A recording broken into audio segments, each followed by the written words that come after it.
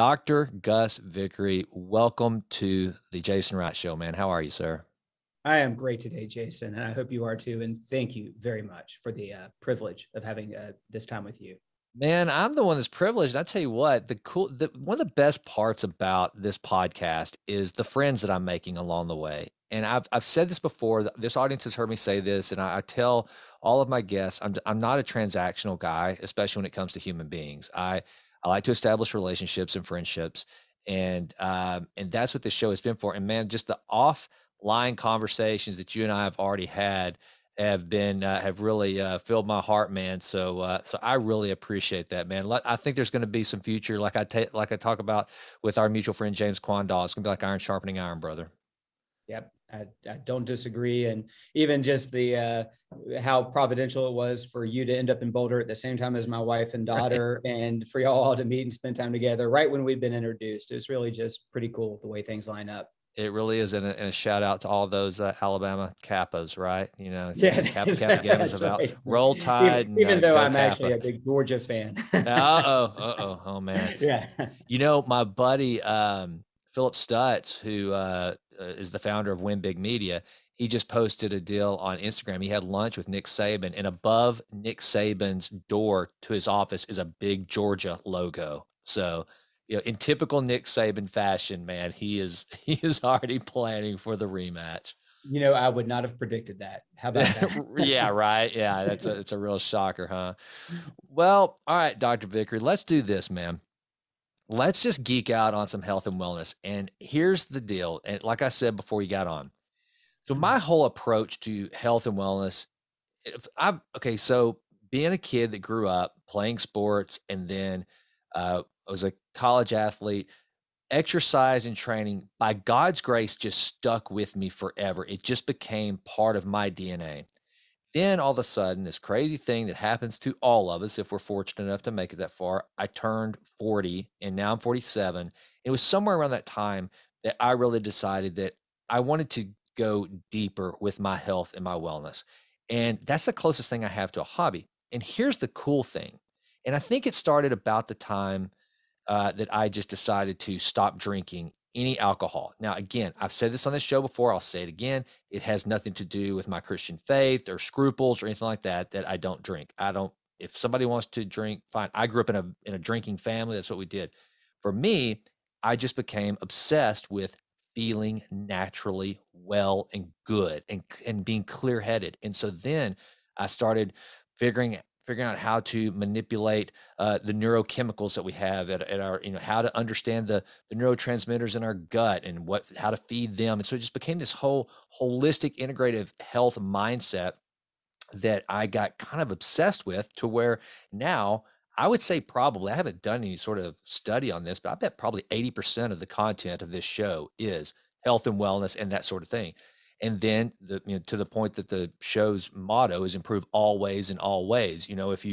If you are crushing it at 9% body fat, but your wife can't stand you and you never see your children, you're not doing it right. If you're a genius and you're able to read 30 books a week, but you are suffering from hypertension and cardiovascular disease, you're not doing it right. So it's really this whole integrative and holistic approach. And so that's what I wanted to visit with you about today. And let's just start there with, as a physician, your philosophy on health and wellness and kind of how you've put the pieces together to create in your mindset as an actual practitioner on how someone goes from just kind of understanding kind of like, well, I eat right or I'm losing weight to this total health and wellness mindset. Yeah, it's a great question. And actually, the evolution of my own practice is based on that experience, watching people's experience and philosophies of health right in front of me. I'm trained as a family physician. I started a practice right out of residency, just a little small practice. You spend the first 5 years of your medical practice just, in total imposter syndrome, and just trying to gain some confidence and figure things out. So you don't really have a lot of time to think too deeply about any other thing. You're just hoping to not hurt somebody and get some things right. And then you get in enough time and experience, you start getting pretty comfortable with what you're doing for the most part. You know what to do with things. And you have a chance to think a little bit more deeply about what are you doing? What's happening to the population of people who are coming in through your clinic? Are they having a better experience of life? Are they healthier because of their time with you?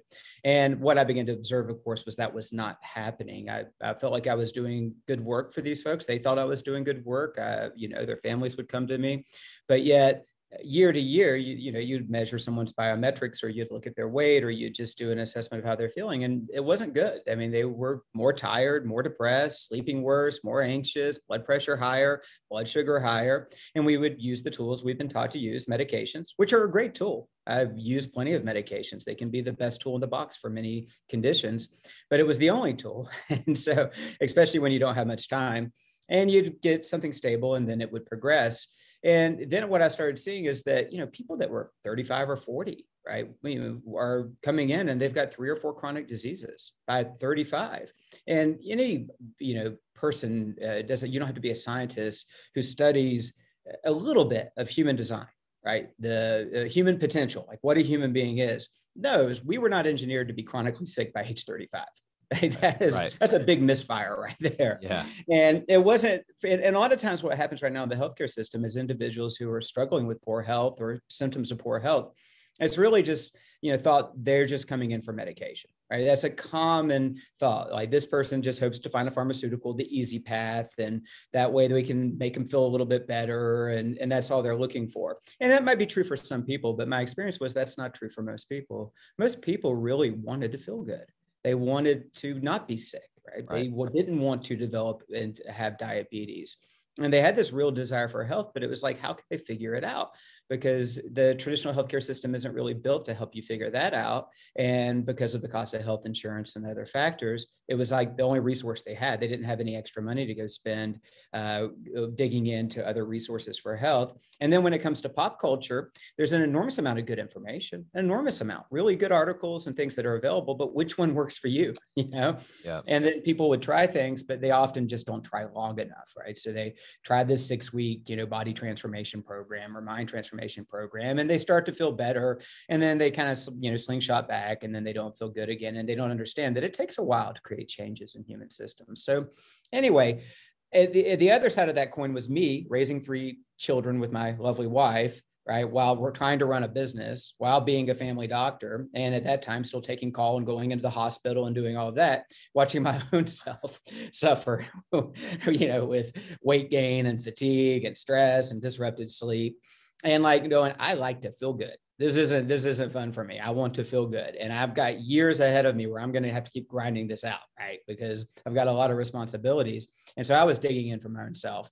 I'll shorten it up. But essentially, I began to really dig into these principles of human design, right? What allows a human being to thrive, to perform well, to comprehensively express genetically the highest performing version of themselves, right? And what inputs into a human system create the inverse, cause a human being to not thrive, to become sick, to become frail. And it became quite obvious. And I think most people knew these truths, but it was how to apply these truths in the right way and which ones were true for them to get well, that as I began to teach my patients what I was learning, I would observe them beginning to do little bits of it, right? I realized, hey, yeah, they're willing. If they had confidence in me because they trusted me as their doctor. So they'd go home and they'd try what I was teaching them. At that time, like 12 years ago, it was intermittent fasting, which was completely mind-blowing concept at that time. Isn't fasting dangerous? Right. And yet, sure enough, blood sugar was falling, losing weight easier, feeling better, sleeping better, and then bit by bit, we just kept introducing more and more. And I kept watching as the people who were willing to invest some time and effort to experience a little bit of discomfort of transition started feeling really good and reversing diabetes, or at least taking pre-diabetes and reverting back to completely normal, which we're taught isn't possible. That's not what's going to happen. It's going to inevitably progress. You're going to have more diseases, and this is just life. And thank goodness we have pharmaceuticals to try and manage those until you die. And I really began to just dig into this deeper medical work because it's really exciting to watch human beings get healthier. And just what you reported, they come in and they're feeling so good. And they didn't know they could feel so good.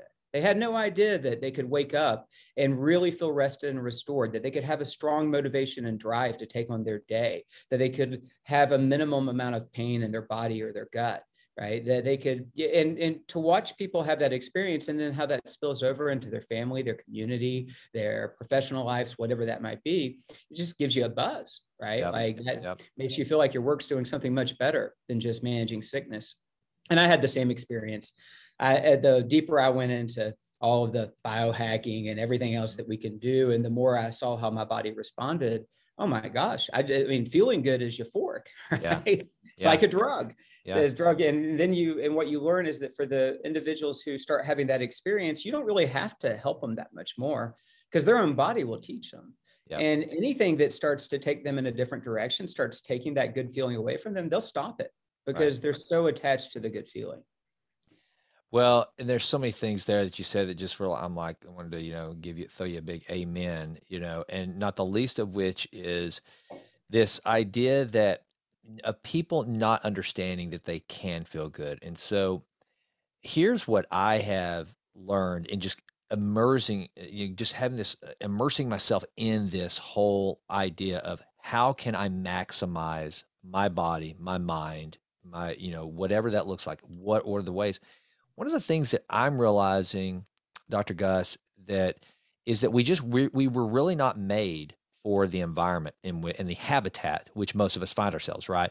I mean, it's matching that ancestral design to the modern world, and you realize we are really, for lack of a better metaphor, we're really fish out of water. We're humans out of, I guess, the right time or era. We were made for a basically, survival, and so that's where let's talk about some of these things because they all tie together. That's what's been really fun for me is that when you try to study human performance in isolation, for example, if you try to study just the circadian rhythm by itself, well, at some point, you're going to come up with what you just mentioned, intermittent fasting. I just read the coolest study it kind of blew my mind with regard to intermittent fasting.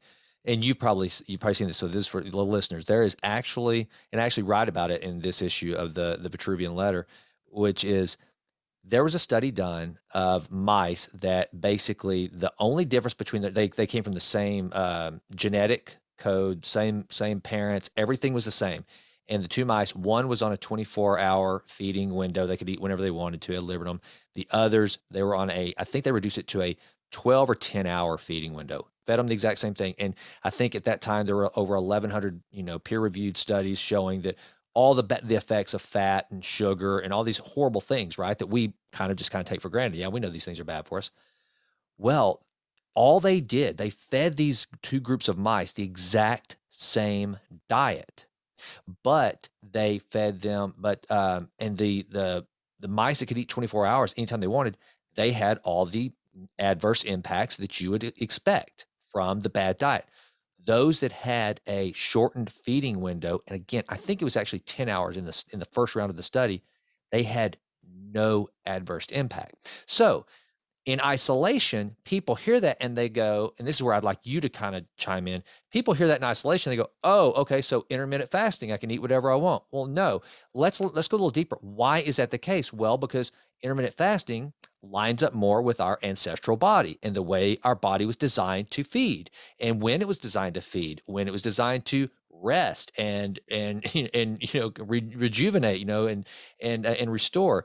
And so take that and then from an ancestral standpoint to how the body as a machine is kind of meant to work. And then let's talk about some of those things of why, not just the intermittent fasting works, because a lot of people will hear that and they'll just think, oh, so they just kind of line it up with, well, do I do intermittent fasting? Do I do keto? Do I do paleo? Do I do carnivore?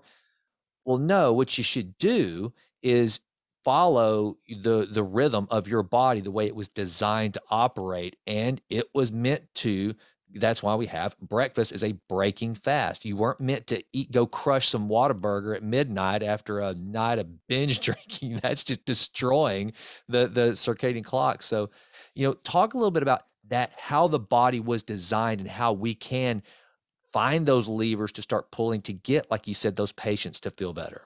Yeah, there's a lot in what you just asked. First and foremost, yes, we are at a point where we're a mismatch for our habitats. But I do want to make the point that it's a double-edged sword, and I think I know you would amen this.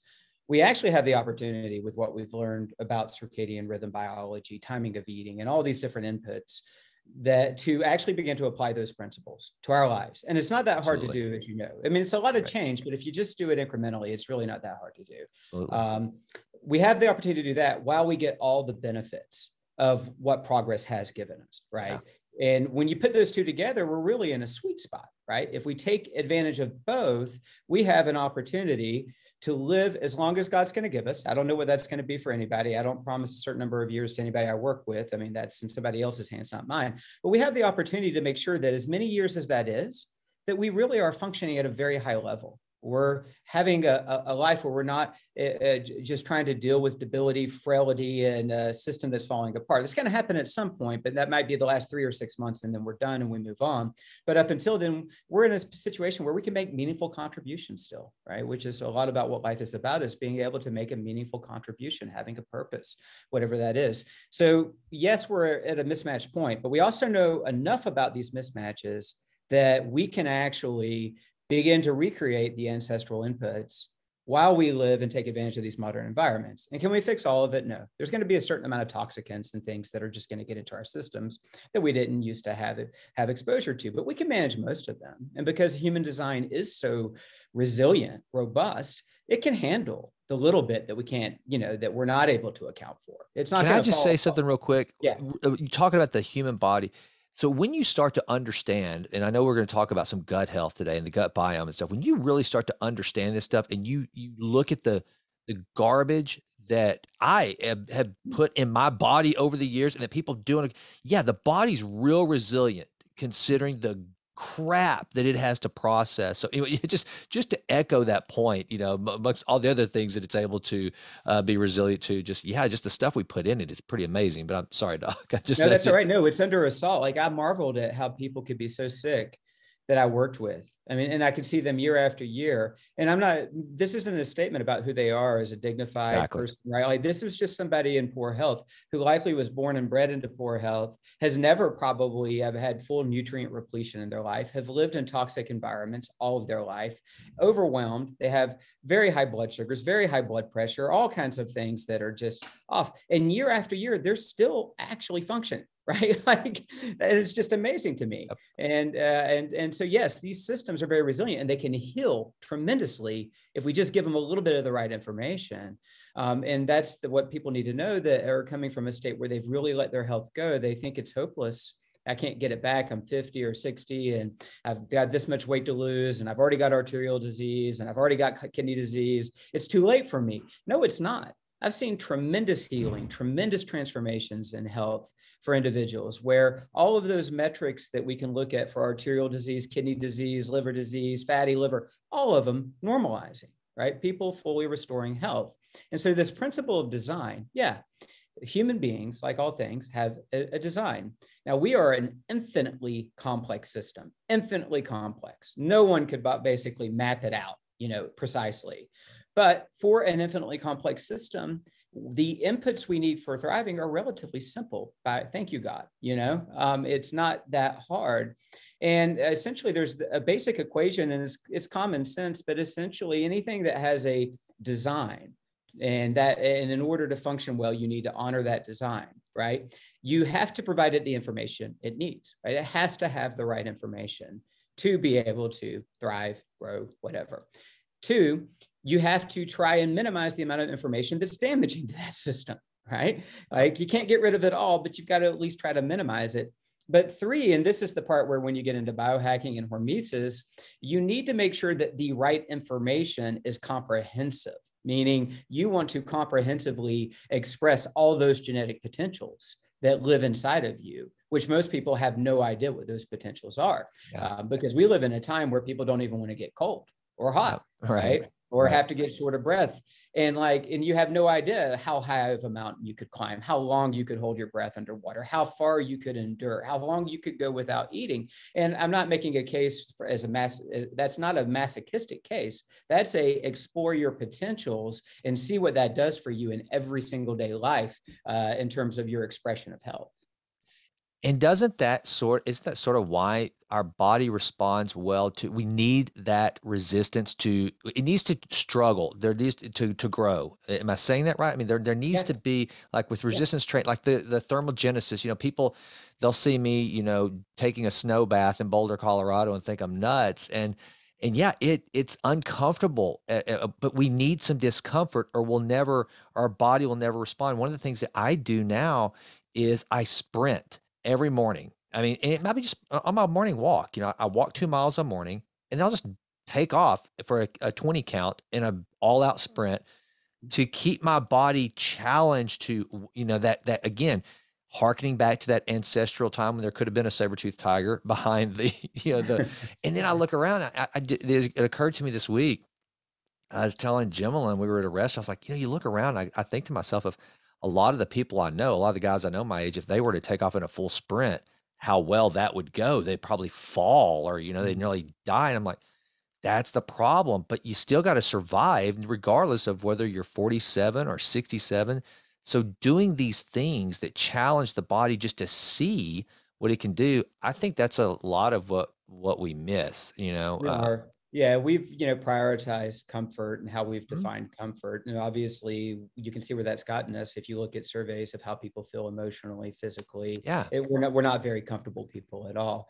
And again, I have a climate controlled house, right? And I'm glad for that. Yep. I love the fact that my car warms up before I get in it on a 20-degree morning, right? I'm happy about those things. So I'm not, here to like say that's all not good for us, but the amount of information built into a human genome, right? Again, the amount of potentials that we have no idea, right? But we can see it in individuals who do extraordinary things. And not everybody is going to do every extraordinary thing, but what we all have the potential to do, have at least done some of that extraordinary thing. It's in every one of us, every one of our Homo sapien genomes. We have that information. But if we're not requiring that information to be expressed, right, it's not ever going to be expressed. And we're going to not end up experiencing the full potential that we have. Now, there is another side of that coin, because I have some people who come to me who fully understand these principles we're talking about, and they are high performers in life, and they actually have to learn how to chill out. Like, I mean, Right. they come in and they're 30-minute ice bath every day, 45-minute sauna every day, hyperbaric chamber, full, 2 on, and it's like, there's a concept of hormesis where it's no longer hormesis, right? It's Right. just stress. Right. And I'm like, the reason you have inflammation, the reason why your sleep scores are terrible, the reason why your heart rate variability is 50 years older than you are is because you're not giving your body the rest and recovery it needs from all these stressors that you're Yep. layering in. And so it is back to that balance point you made originally, right? That we have to test ourselves or we're not going to grow. And it's not just proving something, although it's nice to prove you could tolerate some cold or that you Yeah. could go without eating for a while. It's a confident feeling knowing your body's capable of doing that for you. Yeah. But it's not just about that. It's about what that translates into in terms of how our body is performing in just the normal states of everyday life. There is no doubt that when you increase that overall genetic potential, when you're just in your regular groove, in your climate controlled environment, able to eat on your usual schedule, you will have better mental clarity. You will have better focus. You will be more creative. You will likely have more positive emotions and less negative emotions. You will have more energy. You'll just be a happier person. Yeah. Yeah. I think that's one of the things that I want to try to do through this podcast. And a lot of the work I'm doing away from it is it's not coming, God, man, we live in a society now where, you get called as somebody that's shaming people or whatever, when really all it is, it's like, I've described it like this. I think I may have told you this when we talked on the phone in Boulder. I can't remember, but you know, for me, good health, both mental and physical, it's like the story in the Bible, the parable where the guy is going through the field and he finds the treasure, and then he goes and sells everything he owns so that he can buy the field just to have the treasure. Now, of course, that story is regarding our salvation. But what I've kind of become with health and wellness is I see someone like if I like I went to the grocery store last week and I saw this person on one of the little carts that they didn't have a cane or anything. So from what I could tell, the only reason why they were on this little cart is because they were just so massively obese.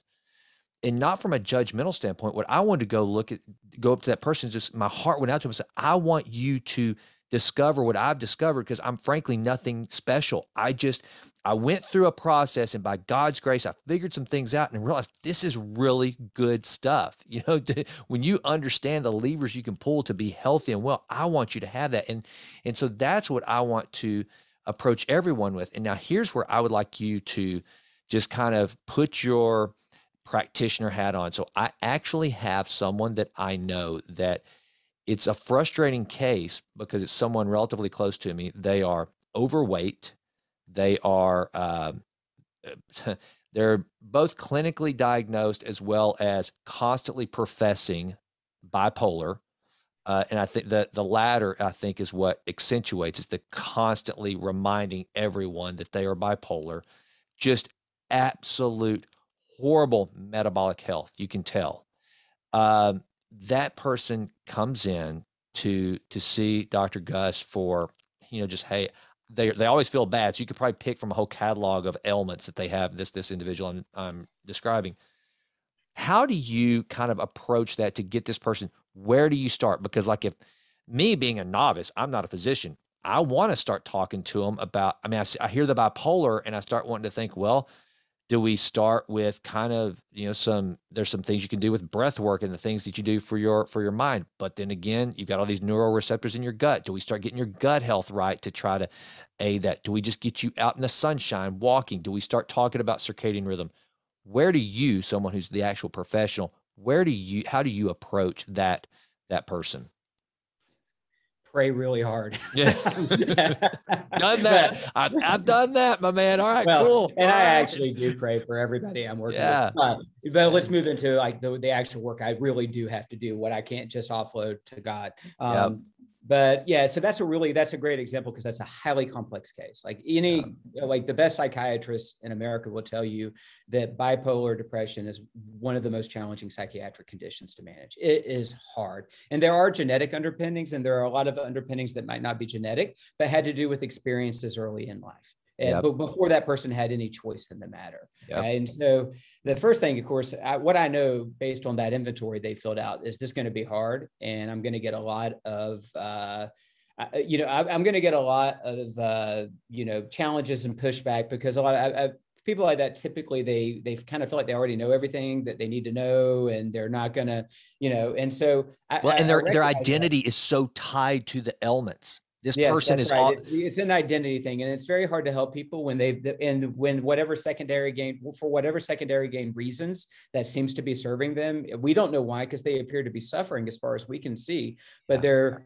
attached to it in such a way they're getting something from it. And, we can't really figure out what that is. So the first thing I'm going to do is just remind myself, be very patient here, be merciful, be compassionate, because could you imagine walking in this person's shoes, being lost in that milieu in their mind, right? And then in my process with somebody who's challenging like that, there's a lot of little things we could address that might help. Breath will help. They're probably not properly breathing. It's adding to their stress and anxiety. Their gut, if they have poor metabolic health, is a mess, which is also messing with mood and neurotransmitters. And if they have insulin resistance, which they likely do, that means that their ability to properly distribute and utilize energy is compromised, which is going to make them more tired, right? All these things are going to add up to more craving, more urges, more need for dopamine, more need for serotonin, which is going to drive behavioral patterns to go eat and do and drink and do the things that are actually creating the disease. So it is a big wound up mess, right? So the first thing you're going to do in a case like that is you're going to let them tell their story. You're just going to listen. You got to let them tell their story, right? They got to be heard for sure. Anybody does. It doesn't matter if they're that complex or not. You got to let that person articulate their story of health and, what is it that they're actually seeking? What are they looking for? I mean, that's what Jesus always often started with, a question. What are you looking for? Right. And then once that person, has articulated that story and you've listened, you have to be able to reflectively, this is just, the classic motivational interviewing stuff. Let them know you heard it, right? Is that right? Have I heard this correct? But you have to begin to retell that story of what is possible, right? And you can retell that story of health with their goals, their stated goals. This is what I'm really looking for. I do want to feel good this way. I do want to lose this weight. And so you retell that story and you tell it with their goals reintegrated into it, right? So that it becomes a possibility in their mind that could be their story of health. And then you say, do you accept that? Are you buying into that? Is that something you're in? And then they say, yes. All right. So that's what they want to do. All right. So that's a lot of just, deep work that's just going on in an interpersonal engagement level. But then what I would suggest in terms of the practical steps we're going to take is that we have to begin to work on all these systems at the same time, because fixing one in a problem like that, we're not going to get where we need to go. Right. Yeah. But at the same time, it's going to be overwhelming for that person to try and dig in to every system, because they're going to need to change certain aspects of their approach to nutrition. They are going to need to likely change their approach to sleep, their sleep environment. They're going to need to begin to work on mindfulness and practices. And if they're truly bipolar, they might need medication to help manage their psychiatric issues. They're going to need to work on breath. They are going to need to work on being outside in nature and fitness and their lighting environment and all those things. So all the things you talk about regularly on your podcast and your blogs, they're going to have to deal with all of it. So what are we going to do? We're going to work out the simplest, first step in each of those categories that they're like, yeah, I could do that. I got the bandwidth to do that. I can commit that I would spend 3 minutes practicing nasal diaphragmatic breathing a day, right? I can commit to that. The timing of eating you brought up earlier is really interesting because, the research you're talking about has been coming out of the Salk Institute. They are a phenomenal scientific think tank that have been studying circadian rhythm biology for decades. Mm-hmm. And the data that has come out about time restricted feeding and how to actually structure that so that we're getting maximum benefit is finally really, it's coming to light, and it's a beautiful thing because we're not having to guess any longer. And there's real simple principles. And exactly what they found in that mouse study, when you eat is probably more important than what you eat, obviously. But obviously both are really important. Exactly. But what I'm going to focus on that person is I'm not going to try to get them off their cherry Coke yet. I'm not going to try to do any of that. I'm just going to see if I could get them to honor the first principle of circadian rhythm biology with eating. Could you commit to no calories within 2 hours of bedtime? Right. Yep. You're making me feel good because that's the first thing I told Rylan, my oldest daughter at Alabama, whenever she's like, Dad, I want to, get healthier and lose weight. I said, all right, first thing I'm going to tell you, stop eating. Do not eat anything after 8 o'clock. If you can push it, if you can do 7, even better. But just so, okay, cool. I'm with you. Keep going. Yeah. So I'm going to say, because they're like, oh yeah, I could get that done. All right. So we're going to just fix that one little input, right? You make a commitment that no food or beverage calories. You could have a herbal tea. You could have a sparkling water with lemon, but no caloric input within 2, preferably 3 hours of bedtime. Right. And then if you can make it an extra hour after waking up, do that too. Right. So that'll get you to your 12-hour fast at least. And we can push it further later. So I'm not even, then I'm like, but I'm not going to ask you to change anything about what you're eating. Can you just do that one thing for me? Right. And then the next step will be, of course, let's work on moving from cherry Cokes to diet cherry Cokes. I'm not an advocate for diet cherry Cokes at all, but if I can get you there from that high fructose corn syrup, it's a positive step in the right direction. Right? It's just one little baby step at a time. Eventually we'll get to the sparkling water and teas and things like that. We just got to kind of move in the right direction. Would you commit to 1 15-minute walk a day outside in nature without a cell phone? Right. Can I get you to commit to that? And you get the idea. Like, I'm going to pick off in each little place. Can you commit to that? And because if you can, I can promise you this. If you'll do this, you'll practice a little bit of breath work, spend a little time in nature, walking without a cell phone. You'll stop eating and drinking calories close to bedtime, get a little bit more sleep. And I already mentioned the breath. Yeah, if you do those things, I can promise you that in 1 month, if you really do it, you will report to me you are feeling better. And can I, and if I, like, okay, tell me if I'm wrong or right on this.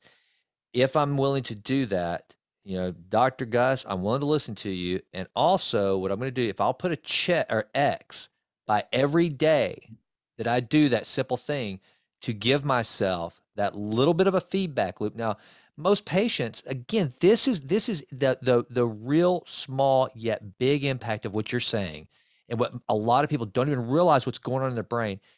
If I will do what Dr. Gus tells me one day and mark it on my calendar, then I get a tiny little hit of dopamine. So Mhm. now I'm going to associate not just the long feedback loop of healthier, feeling better, which hopefully will show up, but I get a little bit of a trigger right there, and that feels good. And then I get to look at my calendar when I see this streak and go, oh, I'm going to keep doing what Dr. Gus tells me, because not only am I getting healthier, but it feels good when I get to X that calendar out. And so those are some of the things I think that, man, I didn't realize that were how impactful those were, right?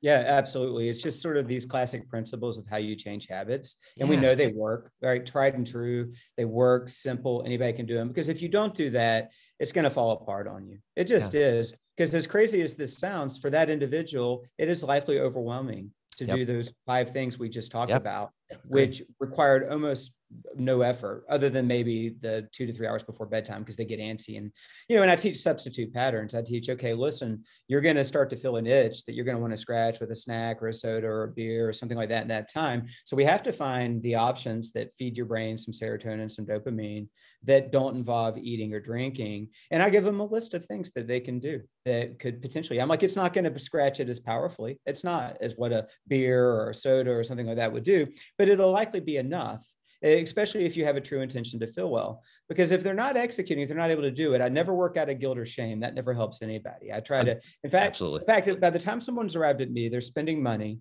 they've made an investment. My understanding is they're ready to invest in their health. And this could take a long time. It's okay. Some people, it's real quick and easy. Some people, it could be 2 or 3 years of work together to get them where they want to go. And that's fine. We have time to do this, because then you have potentially decades to enjoy what you got out of that effort.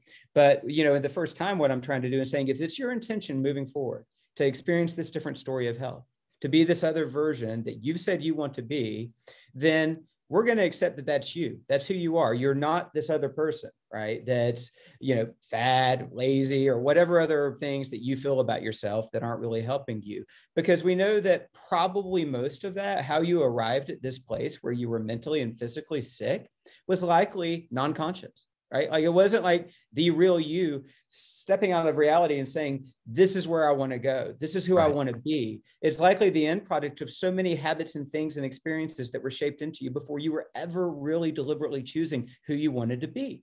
And so you have to stop feeling, you can't blame anybody else. You can't blame the food industry, the tobacco industry, your parents, or anybody else. That's not going to help. But you can't blame yourself either, right? You've got to unburden this thing and let it go, and let's start fresh. Right. And so we're going to start on that basis. But if 3 to 4 weeks later, you haven't done a single of the things I've asked, I'm not going to get mad at you. I'm just going to say, are you sure these are your desires? This is what your desires were: to feel better, to lose the weight, to have calmer emotions. Are we sure those are your real desires? Because if they are, there is no path to fulfilling those desires that doesn't involve taking these steps. Yeah. And it's okay, but maybe you need to go re-examine your desires before we meet again. Man, I love that. I mean, you said something there, man, that I've never heard articulated like that, that is so money. You said, don't blame the tobacco companies, don't blame the food industry, but also don't blame yourself, because generally the message is, don't blame everybody else. Look at the guy in the mirror. I've probably preached that message to myself a million times. That's really cool, because that's, I think, a lot of the part of this that is it's missing for so many people, is they just take for granted the way they feel. Life is nothing but a set of a multitude of reactions, whether it's reacting to hunger, reacting to a craving, reacting to heat, reacting to discomfort. It's just react, react, react, react. And yes, some of those reactions are purposely done by advertisers or whatever the case, some of those things you mentioned. But I like that. Don't blame them, but don't blame yourself. But now that you do know that you have the power to take control of these things, now you got to do that. All right. So I love where this is going. Okay. So now we've got this hypothetical yet real life, in my life, person that I know, at least closing some of the feedback loops, doing some of the things that you're saying. And so now you've got them in the place where There's trust developed, I would assume. Okay, I trust Dr. Gus. I like his message. He's not shaming me, which, as we know, the shaming and all of that will just push the person into the very thing that they're coming to see you for, right? Because it causes stress. So now you can work with them. Are you going to start tackling gut? Are you going to get them to start? Are you going to take that not eating past a certain time, or so many hours before they go to bed, take that into another element of the circadian rhythm? Kind of which bio marker are you going to really start focusing on I guess, are you going to start focusing on a marker like glucose levels or something that the blood panels reveal, and then from there go to gut, breath, just movement? Where are you going to go now that you've established the trust and okay, this person's going to listen to me. Now I can start taking this to some a deeper level. Mm-hmm. Yeah. And so, I'm always working with data, right? As a medical practitioner, occasionally I do, just curbside, whatever, what would you do in this situation? But someone who's working with me, we've got extensive data, right? We've got blood data on all systems, nutrients, hormones, inflammatory markers, metabolics, lipids, vascular markers. We potentially, if they agree to do it, because they have a lot of gut issues, we've got a comprehensive gut biome assay. For most people, they choose to incorporate the 80-page genetic PDF report. And this isn't like an Ancestry.com or 23andMe. This is a really detailed breakdown of mitochondrial genetics, phase 2 detoxification genetics, methylation, acetylation. They don't have to understand all these biochemical concepts. I have to be able to see where the system's non-robust, innately non-robust, and likely need some plugging, right? Need some help, macronutrient and genetics and stuff like that. So we've got a lot of data, and that does help enormously with getting very precise and where we're going to take this unique human system. And it also, of course, gives people a lot of confidence in the whole process, because they've looked at data and you've explained what it means for them and how it's explaining both their original design genetically and how these systems are epigenetically performing right now based on whatever other data you got. Again, Dutch testing, blood testing, biome testing, et cetera. So if we see some serious issues, like really like this person is really at a fork in the road, they're about to get very sick, well then, we're gonna need to go develop an order of priorities. We've got to fix this, that, or the other. But the truth is it all ends up falling under the same umbrella. The average, what we would call the average 50-year-old, successful 50-year-old who comes to see me, who's got 20 to 30 pounds of visceral fat, like most 50-year-olds, but they look like every other 50-year-old. So they don't, from their perspective, this is just normal 50-year-old body, right? And I don't care if they have 20 pounds of subcutaneous fat. What I care about is visceral fat, because that's really unhealthy for the human system. And they sit down with me at the table. I can tell you that virtually every one of them, so we put them on our DEXA machine, we have a precise body composition measurement, so we know what their actual body fat percent is, their lean mass percent, blah, blah, blah. And they're always shocked by that, because they were sure that they had 25% body fat, because that's what their bioimpedance scale told them, and they've really had 34% body fat. I've been there before. Yeah. And I've been angry at my poor doctor for no fault of their own. Yeah. And then I can promise you, they're going to have insulin resistance, because 88% of people in that age and that state will. So they're going to have high insulin, borderline blood sugars, high uric acid, dyslipidemia. Along with that will absolutely be inflammation. We'll likely measure an elevated CRP, possibly other inflammatory cytokines, which means they really have inflammation. I like these people because they're like, I feel good. Life is good. And I'm like, I don't say this, but I'm thinking, wait till you feel how you're going to feel. And you're going to look back and say, I was sick as heck back then. Yep. Yeah. And they're going to have downregulation of important hormones. They're going to have low testosterone, probably borderline low growth hormone, possibly cortisol derangement. I mean, we're going to see all of this stuff, right? And so in some cases, if they're really coming in because of joint pains and gut issues, they've already developed an autoimmune disease. It went on so long that now they actually have an autoimmune disease, right? So, but ultimately fixing all that mess involves the exact same processes, right? Ultimately, you have to fix your approach to nutrition, and individualize it. You have to fix circadian rhythm biology. You have to begin to fix your biomechanics and how you use your body and moving your body. You have to figure out how to manage your emotional health, your stress inputs, get off screens. every single time you're going to end up with some variation of fixing all those things, but the path each individual will take will be a little different for them, right? Because you can't, I mean, I could just drop an algorithm on anybody and they could go follow that algorithm. And if they did precisely, it would probably fix most things. But that's not really going to work. We have to start with what are their preferences? What gives them joy in life? What do they really enjoy? What are they really attached to and why? So that we can begin to shape how they're going to enter into each of these categories in a way that, yeah, there's some discomfort, there's some challenge of change, but actually it's really doable for me. I know I can do this, right? And I have reflected for a long time because I've seen so many amazing health transformations through this process. And when I first started doing it, it was just an extension of my family medicine care. I didn't know it was possible. I was concerned because people would pay me extra money for extra time and extra data. And I was concerned in 6 months, we wouldn't see any changes and I'd taken their money, you know, and I didn't know. But what I instead saw was some pretty remarkable stuff, kind of blew my mind. And I continue to see these remarkable health transformations occurring. And, you know, and as you kind of watch that happen, you reflect what's happening here. Because it's not that I'm that smart, not that I'm this great of a doctor that I could heal all these people who otherwise, no, it's not that. And it's not just that they cleaned up nutrition because they still have some bad habits. Not that they took omega-3 fatty acids, all of that helped. And I realized, I think a lot of what happens is that when they walk out of these encounters, they actually have confidence for the first time that in who they are and like what their situation is, and that they have an ability to actually change it, right? Yeah. They actually have confidence they can do something about it.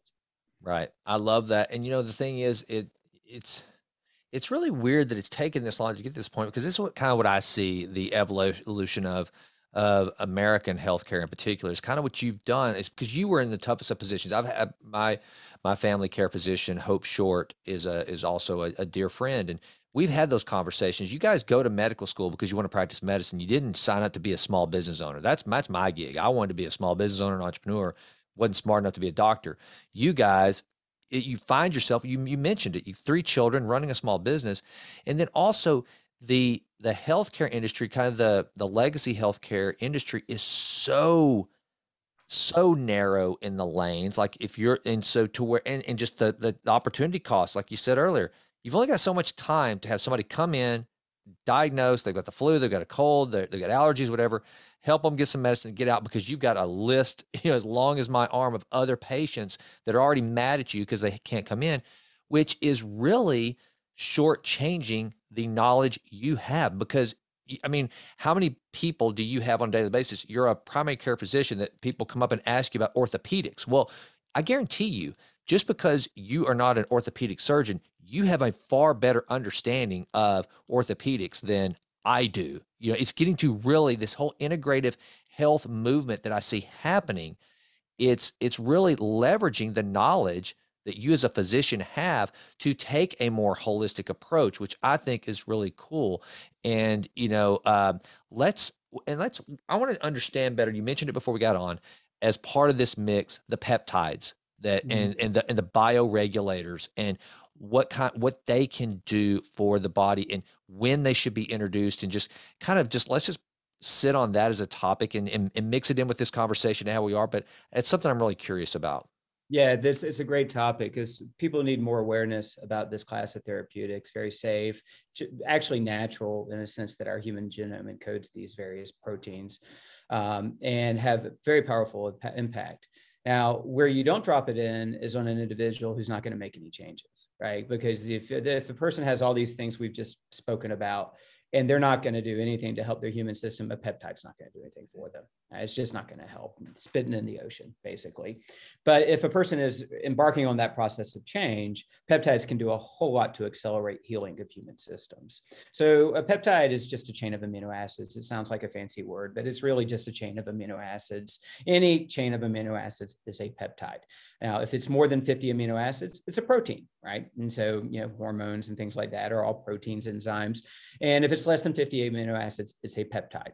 And there are all kinds of dipeptides and tripeptides and other size peptides. Now, our body doesn't just produce, you know, enzymes and proteins and hormones and things like this. It also produces smaller little snippets of chemical messengers that are called these peptides, that they go out and they have a target tissue or target receptors, and they begin to modulate the system in some way. typically a very brief, subtle signal, not like a big, powerful signal the way a hormone sends, but like just something very subtle. It's a nudge of the system. But as we age, we produce less of these peptides, and some of the tissue of origination of these peptides involutes, like our thymus gland, which is the hub of our immune system. As we age, it atrophies, involutes. We just don't have as much thymus activity. And as we age, our immune system becomes weaker, more senescent. We have more problems, right? And the thymus produces an enormous number of peptides. And we can reintroduce into the human system thymus-derived peptides and make, some powerful have some powerful balancing activity for the immune system. Same thing with other peptides that work on the pituitary system to improve growth hormone production. So there's a long list of them. So if I have somebody sitting in front of me who is very serious about the process of transformation, they are ready. And let's just pretend for a moment it's a metabolic health case, because I see that all the time, right? They need to lose 30 to 40 pounds, right away, but over time, properly. We don't want them to lose any strength while they do it, because that's not good. Most people will end up losing muscle mass if they just use a calorie restriction diet. That's not going to end up good for them. So we're going to try and keep or even build lean mass while we lose weight, which is something the human system doesn't like to do, but it can do in that circumstance. And they've got some inflammation and some gut issues, insulin resistance, all of that. Well, obviously we'll have done the lifestyle coaching around here's where you're going to change your diet, this, that, or the other. And even potentially in targeted supplements, right, to address things, nutrient deficiencies, possibly glucose disposal agents like berberine and others, if we can want to help insulin resistance. But we can also begin to add in the peptides. So if this person has a lot of inflammation, both gut, musculoskeletal, we would often use a peptide called BPC 157. Body Protective Complex 157. Very safe peptide, something you can use longitudinally, one of the few you can take in a capsule or use via injection.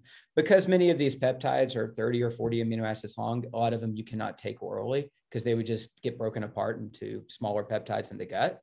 So a lot of them you will do injections, but it's really easy. Insulin syringe, subcutaneous, anybody can learn to do this, real simple. But we would probably start them on a BPC 157 because that can heal the gut. It can help with gut inflammation, gastritis, the leaky gut, all of those things. So we can begin to at least get some stimulus to heal the gut. The original site of secretion of BPC 157 is the gastric juices. That's where it's made in the human system.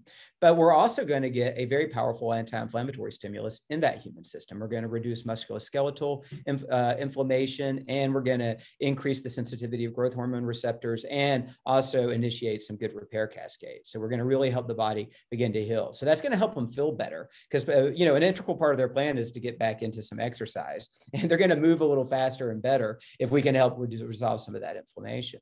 Right. Well, I'm also probably in that individual, we're likely going to see that they have a low testosterone level, especially if they're over 50. And we're likely going to see that their growth hormones on the lower side of normal. And so now we're going to try to take an individual who's probably got sleep dysfunction and all kinds of other issues and have them actually trying to build lean mass while they lose visceral fat, while they reverse insulin resistance, which is the dietary program I'm going to give them isn't, oh, here's your keto diet. It is a precisely programmed diet, right? Fitted to them that they know they can do. And there are nuanced differences for everybody, but they're going to go follow that program.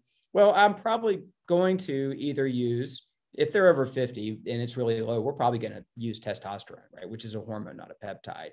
Or we might use something like HCG or inclonophin, which could work through the pituitary system to improve testosterone production. Because it's going to be hard to gain muscle and lose weight with a low testosterone level. Yeah. And hard to have the energy, the motivation, the drive, the dopamine you need with a low testosterone level. So we're likely going to use either a peptide or direct testosterone. But we also might use one of the growth hormone secretagogue peptides, like tesamorelin, ipamorelin, or CGC 1295, which can be injected at night before bedtime and will send a stimulus to the pituitary gland to increase your growth hormone production. And I follow those growth hormone levels when we do this. So we measure it through something called IGF-1, insulin-like growth factor 1. And a person, let's just say they come in, this is not uncommon, this person's IGF-1 level at baseline is 70. That's pretty poor. That's like 20%, 10%. So we'll use this, whichever peptide we pick, and they'll start using it. And 3 to 4 weeks later, we can measure an IGF-1 level of 130, 140, wow. Substantial improvement. And of course, that individual, what they're finding is that as they're starting to initiate gym workouts, I'm going to have them doing some form of strength training. They have to, right? It's not just going to be aerobic endurance. They've got to start doing some resistance. They're going to find that they're recovering faster. They're sleeping better, that they're able to work out a little harder, a little longer. And that the end result of that is that they're going to actually gain strength faster. And in the meantime, the ones like tesamorelin have a very strong lipolysis component. They will start helping liquidate visceral fat if you are following the right dietary program, which typically is calorie cycling and so we have them in a calorie restricted state, proper timing of eating, right amount of protein. So we're not creating too much of a catabolic stimulus for the human system while we start increasing physical activity and we pulse with these peptides. We can get amazing acceleration for them, right? Feeling better faster, seeing results faster, healthier human system in a very safe way, which just simply catalyzes them taking the next step, next step, next step. They don't have to wait 3 to 4 months to feel better. They can feel better a lot faster. And then just one other, because there's so many different peptides, but if they come in and they've got immune dysregulation, like so many people post-COVID, immune system dysregulation, inflammatory cytokine responses, mitochondrial issues, we can use the thymus-derived peptides like thymosin alpha, thymosin beta, in conjunction with BPC 157. And we can greatly accelerate rebalancing of the T helper cell system of the immune system so that we can reduce autoimmunity and improve overall immune system function while we substantially reduce central nervous system inflammatory cytokine responses with thymosin beta, plus possibly vascular inflammation, a lot of other factors, and then the BPC again. And we can often see people go from like just brain foggy, wiped out, in pain to within 6 to 8 weeks feeling like they're 80 to 90% better by using that. If they're also doing what they need for their body, right? They're doing what they need to do so the body's getting the right information and not the wrong information. So these peptides are really powerful and can make a huge difference in someone's healing journey. And for a biohacker, a biooptimizer, right? They just help you go to the next level on a regular basis, because it's not, you don't have to be sick to use them. Now, the bioregulators are a unique class of peptides coming out of Russia. And in the next 2 to 3 years, these are going to be huge unless the traditional system tries to squash them out. FDA has already ruled their nutritional supplements incredibly safe.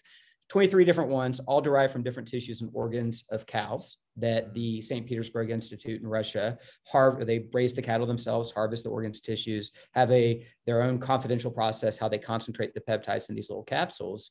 And there are a lot of different protocols and stacks you can use. So you're taking these orally over time. They don't work quite as quick or initially as powerfully as these synthetic peptides. When I say synthetic, meaning they're synthetic because they were created in a pharmaceutical manufacturing, but they're actually analogs of natural peptides our bodies produce. These are actually natural. They're getting derived from animal tissue. And so, but they work in a more subtle way on a deeper level because they're actually working at the level of genetic expression. These specific peptides, and they've done all the studies to prove this, they've been studied for close to 50 years now.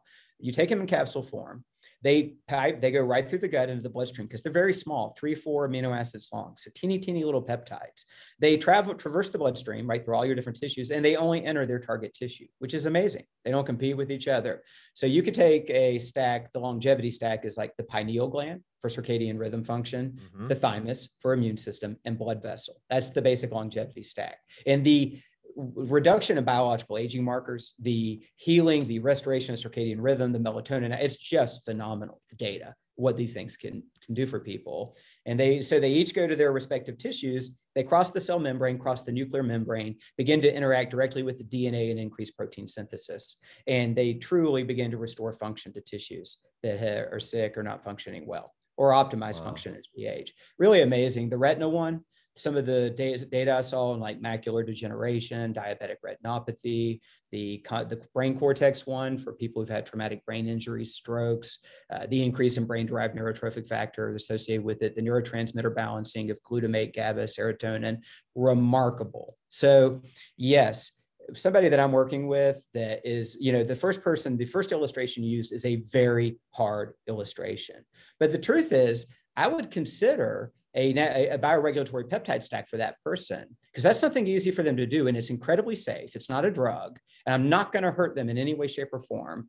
And I could give them some hope that on a fundamental genetic level where they feel like they're flawed because they have bipolar disease, that we could begin to create some changes for them that will help balance out some of those emotional swings, right? That could help their metabolic health improve, their pancreatic function improve.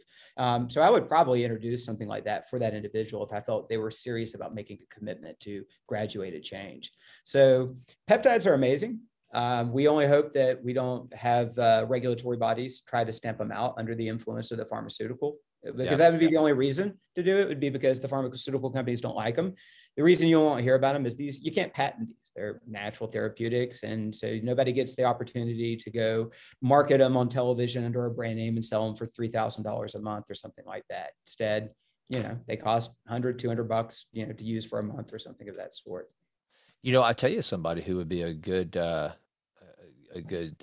user of this is, okay, so my stepmom, she had 3 years ago tomorrow, next month, I guess, a massive stroke, and she has come back. I mean, she's back. She's got all of her motor skills back and everything. And her speech is great, but she's still in that uphill kind of climb, not back 100%. And so it's funny. My poor parents, as you mentioned, two things. My dad's got macular degeneration, and then, but his isn't age onset. His is the other one. There's a wet and there's a dry, and his is the one that's not age related. It's just bad luck of the draw. But I think with her, that might be a good idea. Now and so that I'm understanding correctly, because all right, so where the mitochondrial health really comes in, and then restoring the tissue, and that's me trying to figure this out, Doc. So just say, Jason, good, nice try, and I'm okay with that. So one of the things you mentioned there is, weight loss in and of itself, and if you lose muscle and weight at this and fat, visceral fat at the same time, then eventually our body, going back to that ancestral mode, tell me if I'm wrong, the chances of gaining more weight later are better, because your body's gonna go, okay, there's less muscle, so we need more fat on you. So your body will crave more eating, and you can potentially put the weight back on easier, as opposed to what you're saying, which is keep the muscle while losing the fat. You don't have that adverse impact. And also, what this allows you to do, these peptides can help you use and engage tissues to make it so that that extra muscular, even maintenance, not even gain, but yes, gaining some more muscle mass, but the actual maintenance of what you have, so that during the actual weight loss process, you don't lose the muscle. It's easier to keep, because you're engaging tissues that have not been, maybe have been dormant for a while or were weakening. Am I kind of understanding as far as overall the performance? So obviously we're using hormones or influencing hormones through peptides that have the influence on tissues. Got it. Yeah. Being a cookie scientist.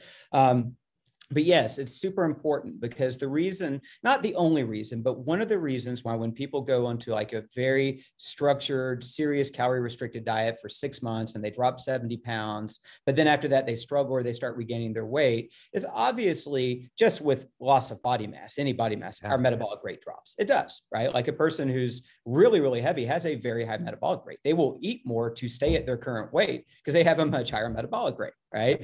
And so that's it. So, but if you only use the calorie restricted mode, and especially if you're using calorie restriction and not really loading protein, right? Now, that gets down a rabbit trail, because there's all kinds of ideas around, mTOR and protein and aging and all these other kinds of things. That's a different conversation. If you're talking about human longevity, I can get into a conversation about catabolic, anabolic, mTOR, AMPK all day long and talk about protein cycling. But the most important thing for this person's longevity is to get rid of the visceral fat and reverse insulin resistance, right? Yeah. Then when they've done that, we can talk about protein cycling and all that kind of stuff. Until then, while they lose the weight, then the data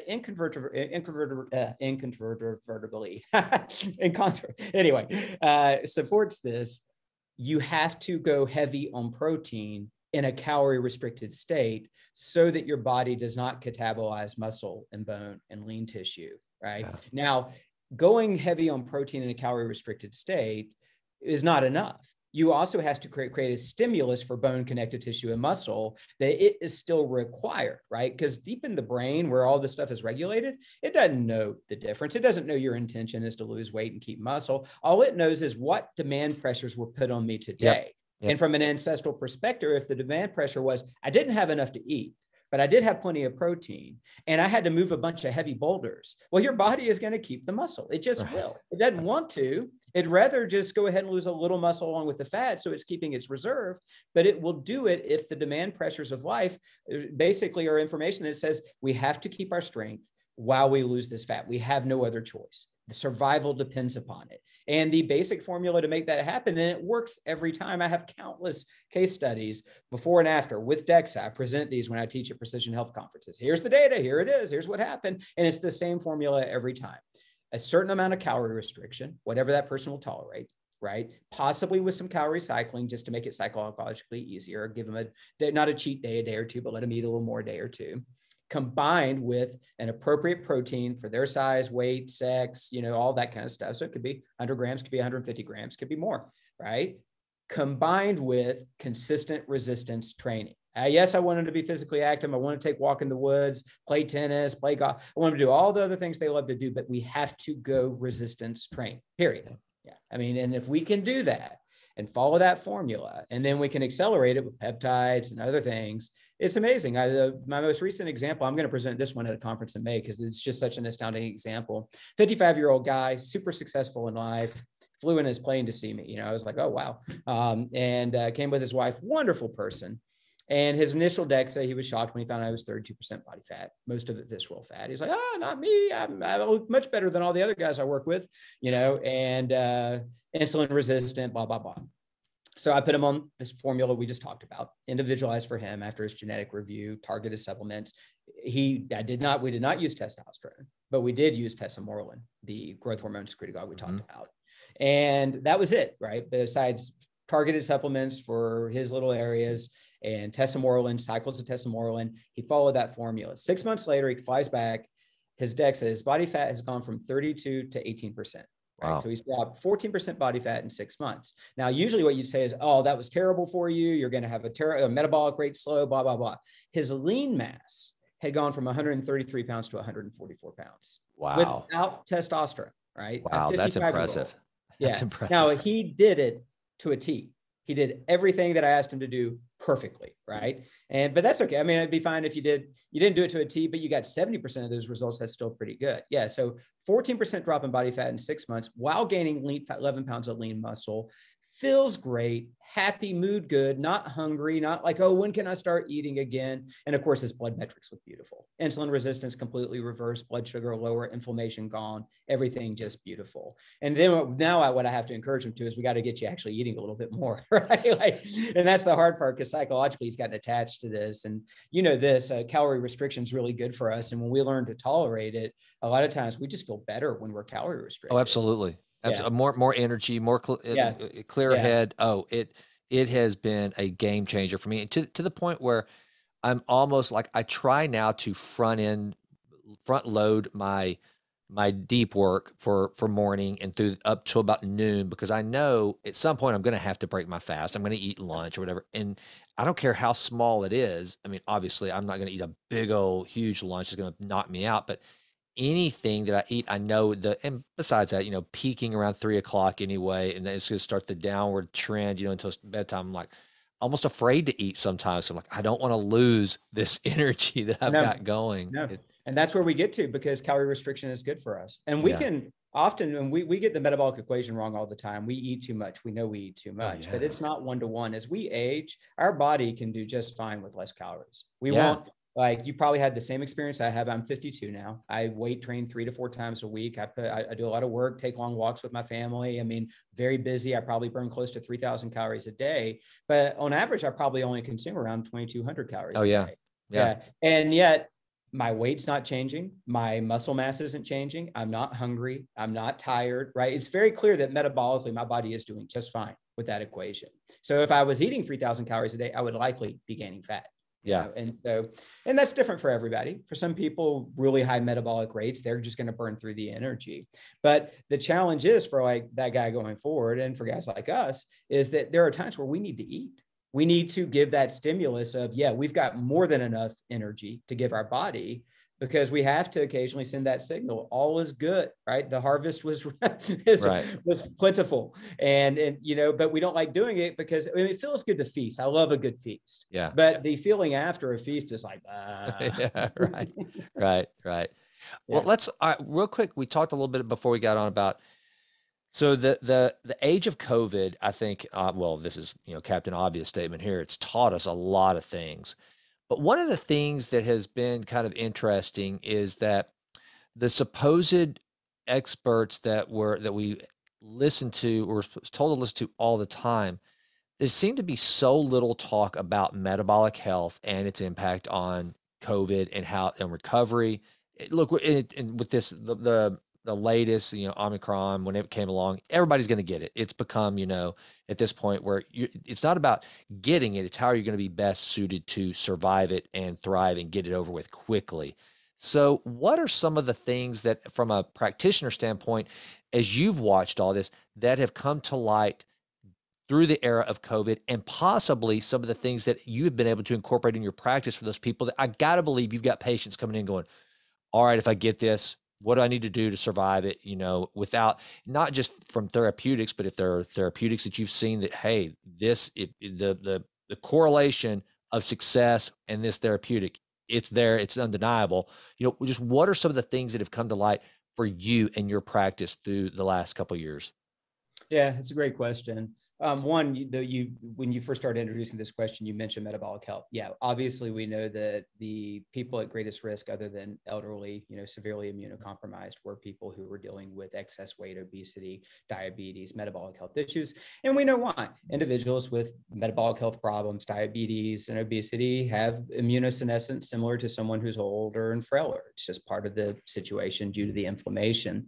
So, we could both grandstand about the big opportunity, given the trillions of dollars that have gotten spent through this time, to have actually invested that in reversing the metabolic health trend in our communities, and what that would have meant for our populations, right? Yep. And the reduction in healthcare costs, the improvements in health and human performance, but that didn't happen. In fact, it hardly got mentioned. So, the people who I was working with, they, without, again, shaming at all, it was like, this is your opportunity. If you're concerned about this virus, the number one thing you can do until the day possibly you get exposed is let's lower your blood sugar, right? Let's lose that 10 pounds of visceral fat, right? Let's get you into a better metabolic health position. And let's also, even though this is stressing you out, let's really work on your spiritual life and stress, so that you're not feeling overwhelmed and in fear all the time, because that's going to set you up for a bad outcome as well. Let's get a little more sleep, especially in the beginning with the lockdowns and everything's turning off. This is a perfect opportunity just to tune out a bit. Have an evening where you just go take a long walk with your family or by yourself and go to bed early, get some rest, right? So a lot of those things. But then, of course, there were a lot of potential nutritional supplements that can make a big difference for people. You certainly should know your vitamin D status. How that hasn't become a public health broadcast message, I don't know, given that most of the best health systems checked vitamin D status upon admission if you had COVID, and begin to treat you right away with high dose vitamin D if you were deficient, right? So clearly we knew in the traditional system, vitamin D was affecting outcomes, but nonetheless, it wasn't. But, obviously knowing your vitamin D status and optimizing vitamin D, omega-3 fatty acids, critically important for inflammatory cytokine responses. And cytokine storm was part of the mechanism of decompensating COVID, right? So we can test omega-3 status. Well, or you could just assume you need them and go ahead and take a high quality omega-3 fatty acid product, which every single human being I've ever tested, other than James Quandall, believe it or not, Really? who was not taking omega-3 supplements, was deficient in omega-3s. Yeah. Really? And James will be glad that I said this, because he really was. And I was astounded, because I've not yet had a person who on diet alone had an optimal omega-3 index in their cell membranes, but he did. Wow. Way to go, James. Good job, James. Yeah. But yeah, so that, right. And then of course, vitamin C, making sure you're getting vitamin C, and potentially even more if you needed it. And then there was elderberry, which has immune system properties that you could cycle in, and quercetin, which also, so, there's a list of supplements, and it's, and they're more curcumin, vitamin A, that people could begin to layer in or cycle. I felt like this is going to go on for a couple of years. So it's not like you need 9 immune supplements you're going to take every single day. I just encourage people to cycle these things over time, or if they had exposure or the beginning of symptoms, to begin to get on a protocol right away. Yeah.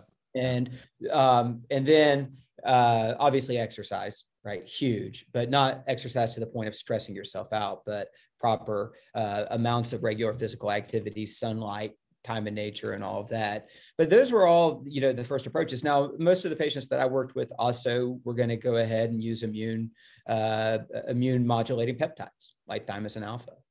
It was a shame, because what happened is thymosin alpha, which is a remarkable peptide, so good for so many people, really helps people with autoimmune diseases. but it got caught up in the COVID hype. I never sent out any public announcements. Hey, everybody should be on thymosin alpha for COVID, but apparently some did. And I'm not blaming them because it was actually a good idea, but it got caught up in the politicization, just like hydroxychloroquine, and the FDA came after it without no known harm, no adverse effects, but they basically said cease and desist all the compounding pharmacies. But you can still get it from a very reliable manufacturer out of Canada. So, a lot of my patients were going to go ahead and use cycles of thymosin alpha just to go ahead and leverage towards a healthier immune system, more robust immune system. I'm kind of getting a little long in the tooth here. I don't know if I'm answering your question directly. No, I think it's perfect because those are the things that, like, there were, gosh, I didn't count, but there were several of those that I'd never heard of elderberry until till COVID. I'd never heard of a lot of these supplements, not just like you said, not just the ones that caught the headlines because of, Rogan or any of that, but just some of the other things that you like, knowing that most people are deficient in omega-3 fatty acids. I did not know that's like it's normal. You should be supplementing that, not just for increased better, above average health, but just to hit the hit the benchmark. You need to probably doing supplementation. So that's why I wanted to bring that up, because it's just a weird time. And the thing that I would like to, the message that I have had to take to heart that was real hard for me was that, it doesn't have to be a soul crushing workout regimen to be in optimal health. The things you mentioned there, getting in sunlight, going on walks, going to bed at a reasonable hour, don't eat late at night. These are things that can, and it's sad, but the bar is so low that if you will just implement those easy, that low hanging fruit, you'll be far and away above a lot of the average, people out there who think, well, I don't have time. They'll say, I don't have time to go to the gym, so therefore I don't have the time to do anything. It's just kind of this binary, it's one or the other. And I don't, and I think that's one of the things. And for me, like today, I went on a long walk with a buddy of mine, and I'll probably do some sort of a light cardio workout. Ben Greenfield and I work out in my garage every day through the Ladders app. I'm on Team Boundless, so that's the closest I get to actually get to work out with Ben. But that's, I'll do resistance training on that deal for at least 3 days a week. All the rest is going to be some cardio on the other days. But that's the message I want to get through to people, and having you say that. And then I want to let that be a segue into your book, Authentic Health. And I'm going to read the exact title: Authentic Health, the definitive guide to losing weight, feeling better, mastering stress, sleeping well every night, and enjoying a sense of purpose. The thing I like about that title is, brother, if that doesn't reiterate this show's motto of improving always in all ways, then I don't know what to talk about. So kind of, what's the quick TED Talk elevator pitch for your book? I think it's probably kind of encapsulates a lot of what we've talked about here, but just kind of give just a broad overview of your philosophically that somebody would find in Authentic Health.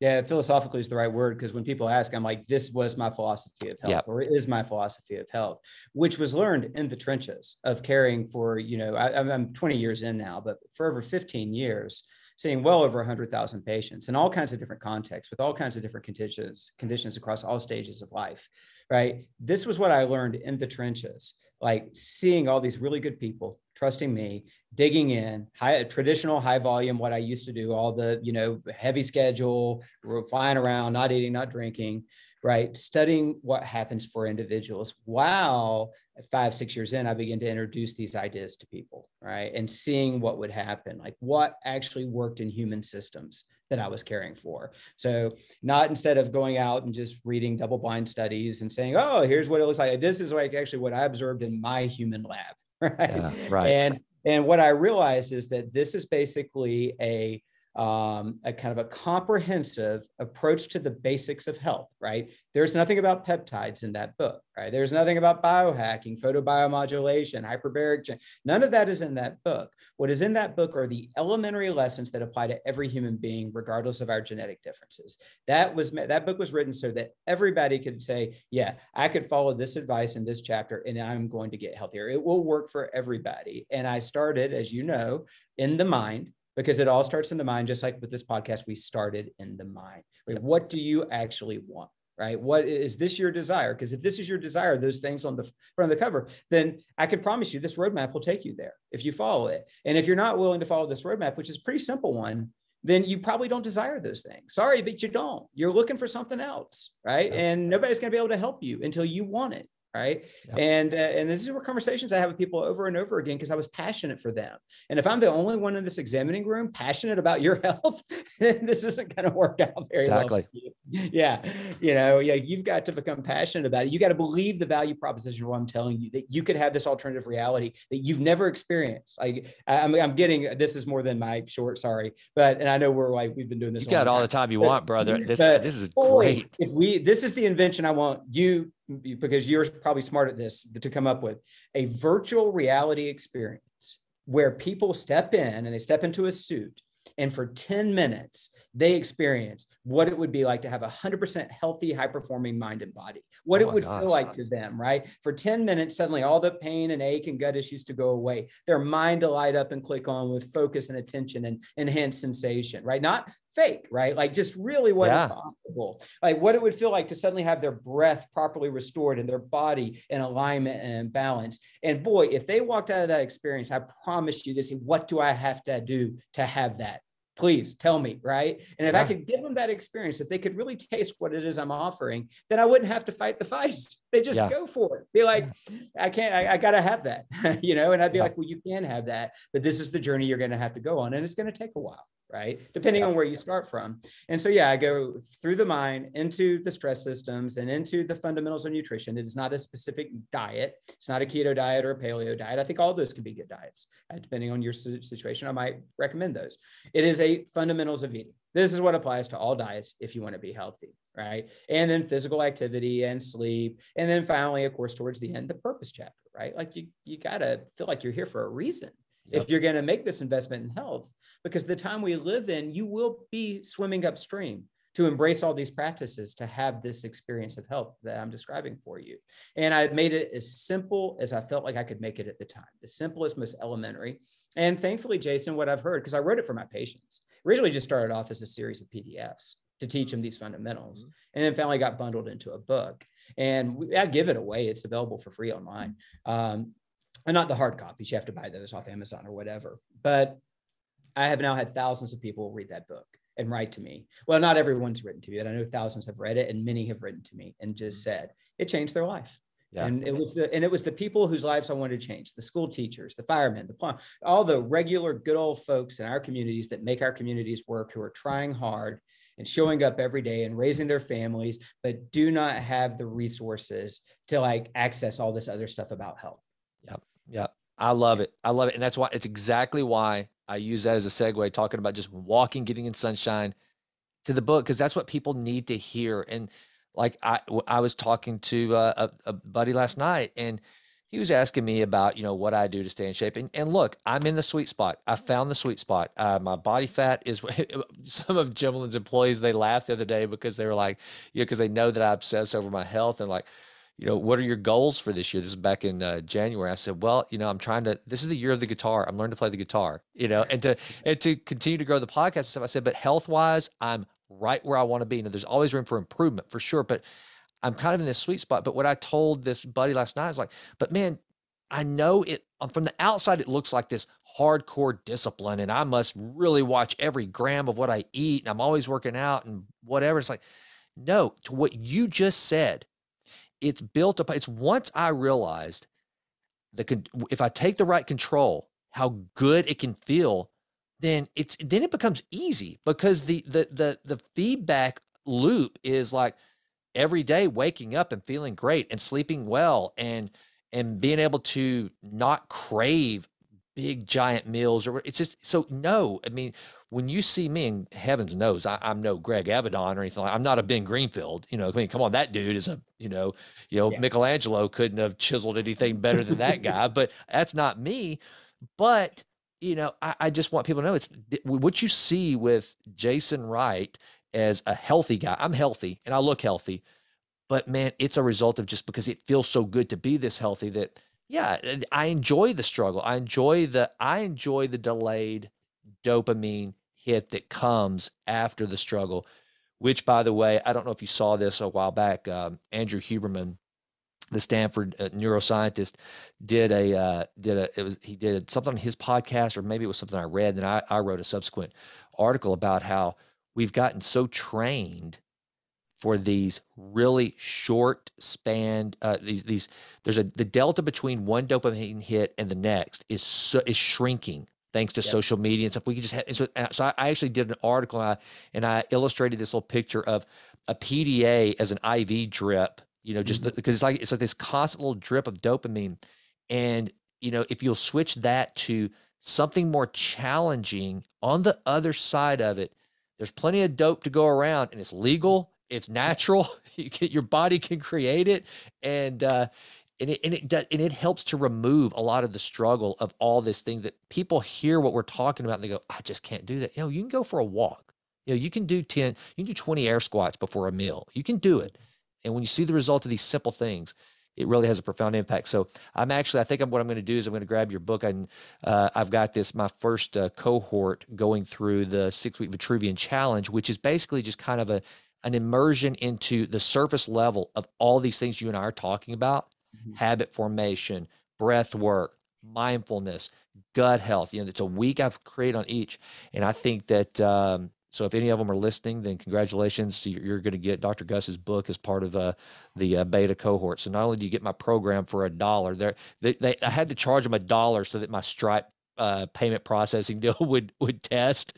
And so they're getting that for this. It's just a test run, but they're also going to get your book, Dr. Gus. So very cool. I appreciate that. And again, if anybody in the audience would like to read it, I'm happy to give the link where they can go get an e-copy at no charge, if that's all right. Absolutely, brother. Shoot that to me, and we'll put that in the show notes. That'd be fantastic.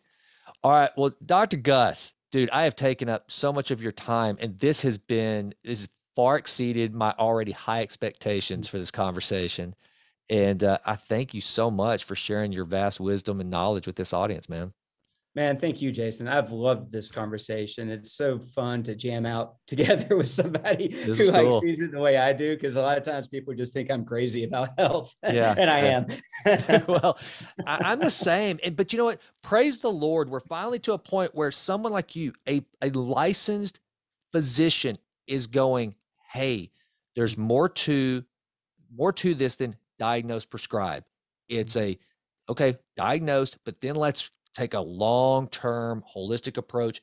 So I'm encouraged in guys like you that are actual healthcare professionals, what you're saying, man, I'm encouraged. And so hopefully we'll just get all of us lay people like me out here, grabbing on, realizing, hey, this is cool stuff. So love it, man. And we got to have you back on. Please don't be a stranger to the show, brother. I want to get you back on. And I accept the invitation. I love it. And good luck to your daughters, as I guess both of them, they're twins, right? So you got two. Yes. Two of them that are touring colleges right now. So yeah. God bless you, brother. There's light at the end of my tunnel, but you shall prevail. So, all right. Well, Dr. Gus, where can people find you? You said where they can find the book, but where can people get in touch with you and follow you and everything you're up to?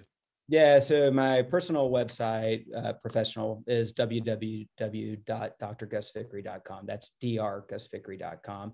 And that's where I post blogs. If I'm on a podcast where we post those types of things, you could link to get a copy of the book there. If you want the book, it's at ebook.drgusvickery.com. Free copies are there. And again, you can go through the personal site. And our practice site, because I have multiple colleagues now who all work inside the family practice. Some do some of the type of work that I do, and some of them are just doing the traditional family medicine that I did for so long, is called Wild Health Asheville, www.wildhealthasheville.com. And so if individuals are potentially interested in working with my colleagues and getting a blueprint for health and things like that, they can go to that site and put their information in. Fantastic. All right. Well, Dr. Gus, sit tight. I'm going to do a sign off for the YouTubes real quick, and then I'll be back to say goodbye to you properly. So just sit tight. Hey, folks, there you have it. Dr. Gus Vickery. Thank you so much for tuning into the Jason Wright Show today. Hey, if you're listening on the podcast, please leave us a 5-star iTunes rating. That would mean the world to me. And then also, if you're watching this on the YouTube channel, then please subscribe. Post comments, ask Dr. Gus questions. If he doesn't check them, I'll make sure and look, and I'll get them to him. Let's start the algorithm going and get some good conversation going on around health and wellness. And until we are together again, I challenge you to continue to improve always and always. He's Dr. Gus. I'm Jason, and we're out. Thanks.